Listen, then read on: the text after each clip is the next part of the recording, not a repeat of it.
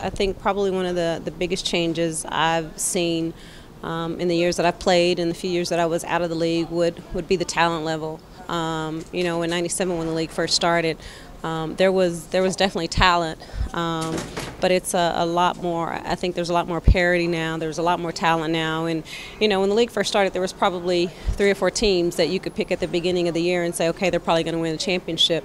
Now it's anybody can win any year, and it's very competitive. I think the league has grown tremendously. Obviously, we still have a lot of work to do and a long way to go, but it's definitely grown since '97. And one of the challenges for veterans like yourself, kind of finding ways to continue to produce. And so how have you developed your game over the years, from your years in Houston, your season in Seattle, and your season now in Tulsa? I don't really think it's about me trying to find a way to develop anymore. For me, at this point in my career, it's more of a matter of being a leader for a very young team.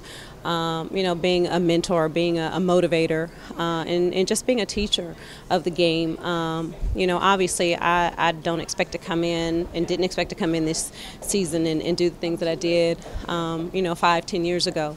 But I still enjoy it. It's still fun. I love competing.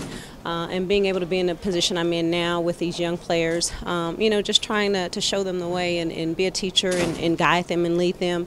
I wouldn't change it. Obviously, we all wish, our record was better, but, everybody's still playing hard. Everybody's still trying to stay positive, and that's all you could ask out of anybody right now.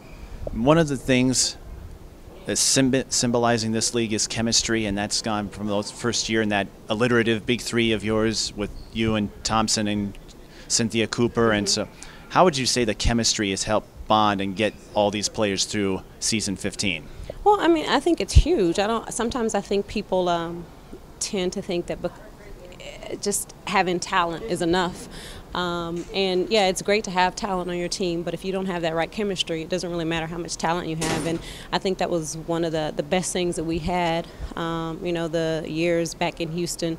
We had talent, but at the same time we had chemistry. Everybody understood what their roles were. Everybody understood what it was going to take as an individual, what I had to do as an individual, and then as a team, we just kind of brought it every single day. And, you look at teams in the league today that might have 1, 2, or 3 so-called superstars, but they're not winning, and I think that's simply because they haven't found the chemistry. They don't really understand what it takes to win, and and a lot of players in the league today aren't really willing to accept their role, and that's one thing that I really appreciated about every player we had on our team back when I was with Houston, is it didn't really matter what was asked of any player on the team. Everybody was willing to accept their role, and I think that's why we were so successful. And what have you noticed in terms of criticisms or other jabs at the league that you could look back on now and say, think again? I don't know. I think when it first started, everybody kind of had their doubts and said, okay, yeah, another women's professional league, it's not going to last.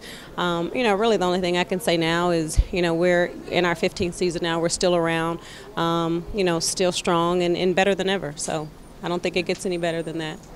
No, you're in a hurry. So is there anyone you'd like to say hi to before we wrap up this interview? No, because there's a lot of people, and if I miss somebody, somebody's going to get mad. So no. Well, thanks for speaking with us. Congratulations on your fine career, and you've come a long way since you had a bunch of little kids critique your jump shot many years ago. I remember that too. Thank you.